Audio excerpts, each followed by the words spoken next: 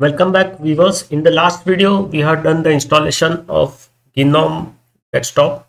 That is a minimal install using the MX Package Installer. And in this video, we will boot up and then we will log in into the Gnome Desktop that was installed in the last video, and then check out overall how the desktop looks, how it behaves, what are the different application packages that have been additionally installed to realize the Gnome Desktop installation. So now the greeter screen has changed and you can see it here. The Debian 11 appears at the bottom.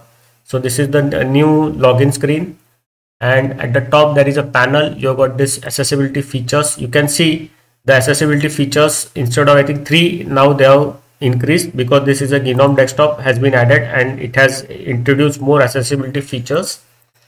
You have got this network manager. The volume controls are there.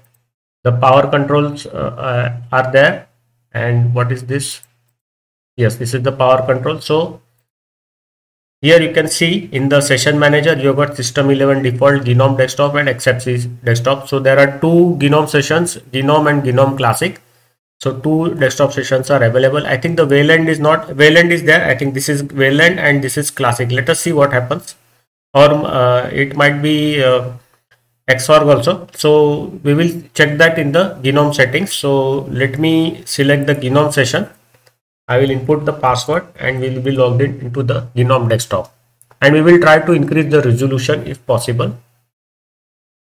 Now you can see the the dash has the Gnome Desktop in Debian. It has got the LibreOffice Writer. The file manager is there.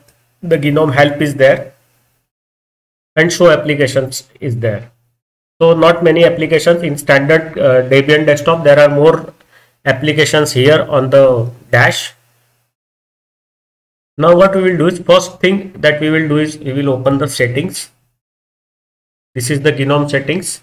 I will try to increase the display resolution if possible. You can see it here. The display resolution is locked. We cannot change the display resolution, so we will have to continue in this resolution only. So if we click on the activities, you can see only the 3 applications are there. At the top, the panel, there is activities. Then you have got this date calendar function is there. You have got this notification area. So 46 new updates are pending for installation. We will not do the installation of updates right now. The network manager is there. The volume control is there. You have got this power menu. So that's it. This is how it looks. And the additional feature of this Gnome Desktop is that you get the conkeys. So it looks beautiful. You have got a beautiful conky here. So this is the standard conky or the default conky that is available in the XFCE Desktop is now available here, because the conky settings have not changed, and the same conky is offered here in the Gnome Desktop as it was in the XFCE Desktop. So now what we will do is, let us check out the different applications that are available. We will try to hunt for the Gnome application. So you can see some of the applications of the XFCE also will be seen here. It will be a mix. Some standard MX applications are also there. You can see it here.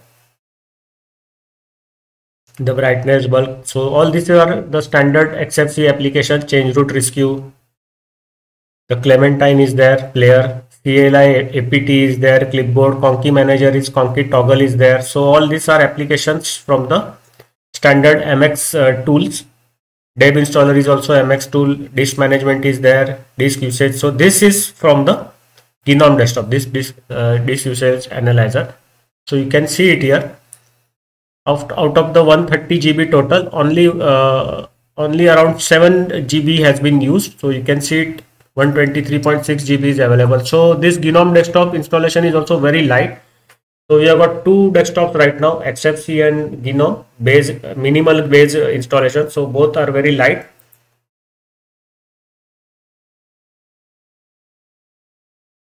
This is the document scanner from the from the Gnome Desktop.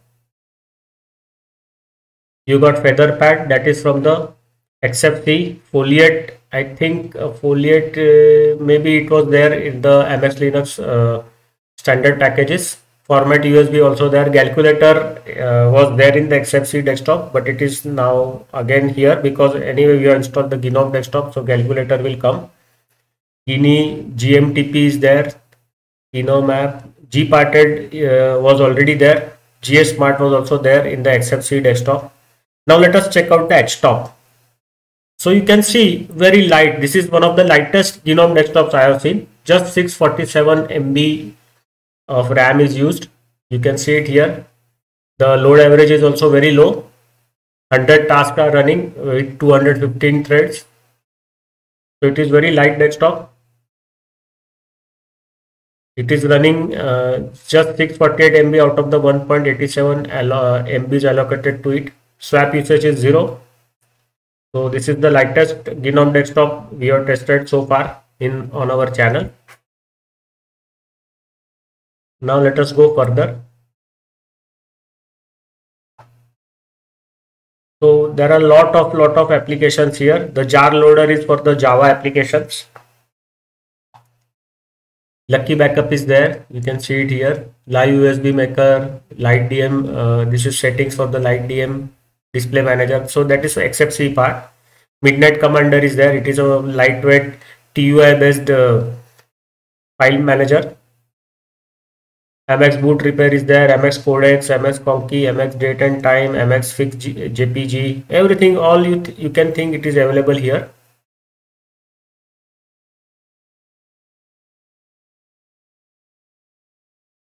System locales, file loader, fail scoop. Only one game I think it is there. Not many games are there.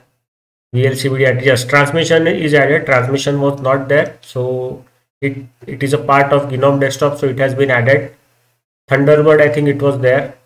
System profiles, all those things are there. Quick system info, it is already there. It is a standard MX Linux tool.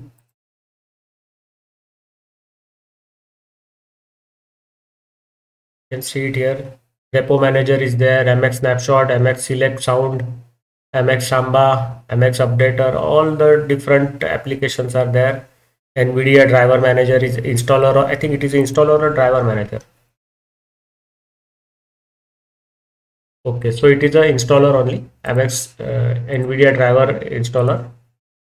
You can see you get the added advantage of all the MX tools along with the Gnome desktop. So if you are a lover of Gnome desktop and MX Linux, then you can use this installation method to install the Gnome desktop. So you will get a minimal installation of Gnome desktop base, minimal base Gnome desktop, and then you can add the different Gnome applications. So it will be again very easy. You have to open the Synaptic Package Manager, select the Gnome applications that you want to install, and then you can do it. So I will just show you.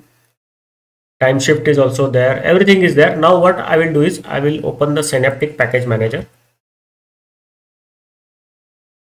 You have to input your password.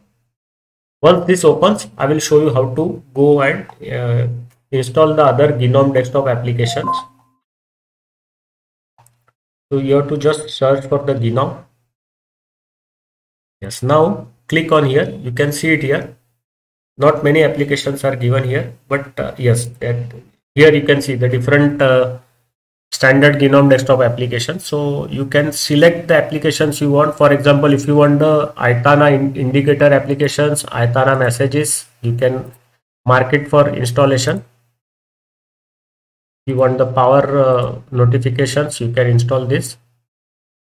Indicator session, you can install this. Application indicators. So whatever you want, suppose if you want the Brasero CD DVD writer, you can click here. So it will install the Brasero applications. You can install the CDR kit if you want.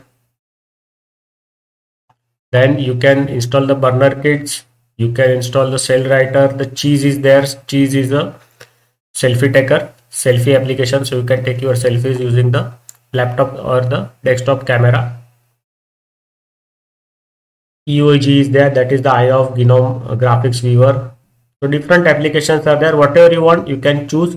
So I will choose to install the Evolution. I want Evolution as well as the Thunderbird, which is standard. So I can install the Evolution. I will just install the evolution common, and maybe we will install the spam assassin. That's it. Now file roller is already installed. So all these green applications, they come with the minimal Gnome base. You can see it here. Any additional package you will have to select using the tick box. So this is the gedit. If you want gedit, you can do install the gedit. It is the official text editor. You can install the Gnome calendar if you want. So that is there. Gnome backgrounds is already installed. You can install the Gnome Bluetooth. Right now the XFC Bluetooth manager will be working. So you may not install the Gnome Bluetooth. You can install the Gnome color manager if you want. I'm just trying to show you how to build upon the minimal Gnome desktop base that has been installed. So you can make it more functional. So Gnome common scripts you can install, but they might interfere with the MX Linux scripts, so better not to install it. If the Gnome desktop is working perfectly, don't install this, because it will then interfere with the MX Linux configurations. There are some these icons and themes are there, so you can install those if you want. You can install the extra icons if you want. You can install the Gnome firmware, that is the GTK front end for the firmware update. You can install this.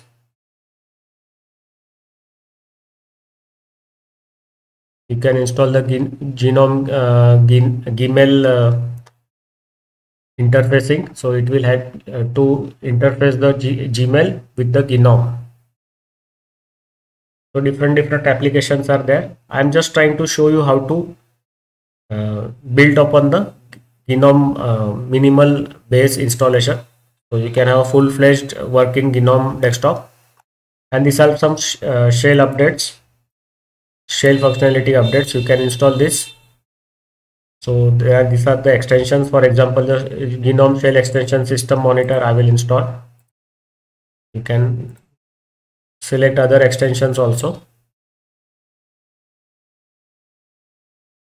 Pixel saver maybe not. Yes, you can install this Gnome trash extension. You can install the Gnome weather extension. You can install the Gnome software, that is the Gnome software store. If you want, you can install the software plugin Flatpak. So it is already there, though no need of installing, because MX Linux has Flatpaks enabled, not enabled, but you can do it in a very easily way. You have to open the software sources and then configure it. It's very easy. So that's it. I think this is good enough to show you how to do it. And now after you are done, you have to apply. So here you can see the packages that will be installed. So these are the different packages that you have selected, and we can apply those. So you can see 105 MB of extra space will be used, and 23.5 MB will have to be downloaded. So that's good enough. So we have installed additional Gnome packages as required. So it will increase the functionality of the Gnome desktop, and it make it near to the full Gnome desktop.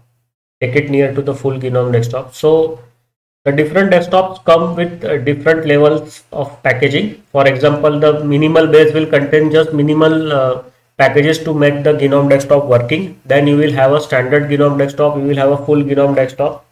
So different levels of packaging are there.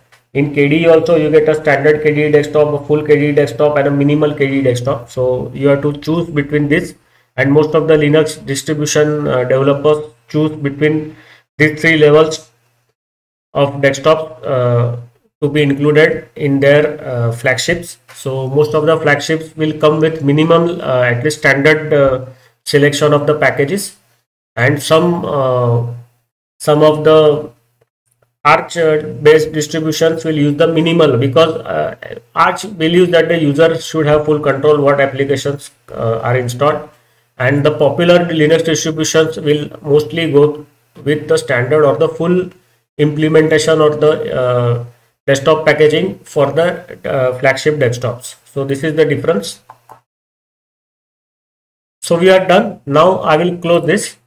Now let us check out.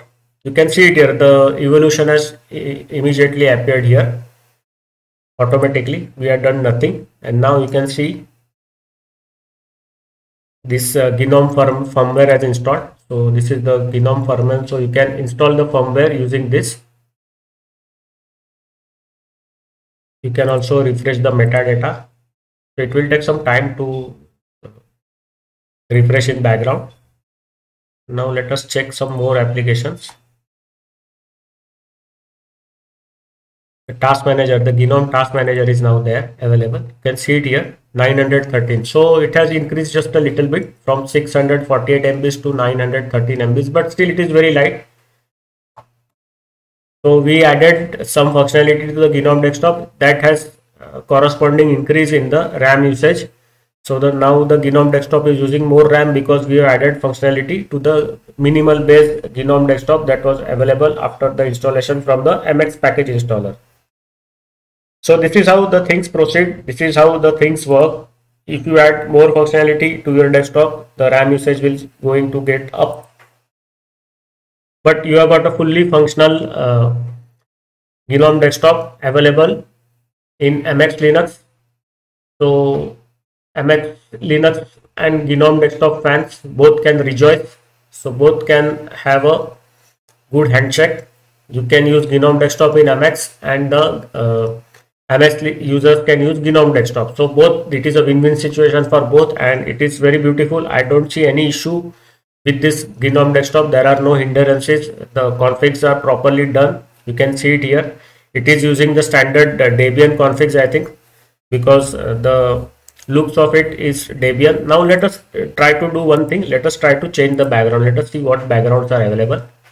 So all the standard Gnome Desktop backgrounds are available here in the minimal Gnome base that we have installed in MX Linux. So you can see here the different wallpapers. There's all the standard wallpapers from, these are the standard wallpapers from the Debian Bullseye edition. So MX Linux is using 11.6 Bullseye as a base. So we will get the Gnome minimal base from the 11.6 version of Debian, and so the wallpapers are correspondingly from the Gnome sorry, not Gnome, Debian 11.6 only desktop. You can see it here. It looks very beautiful. You can see, looks very beautiful.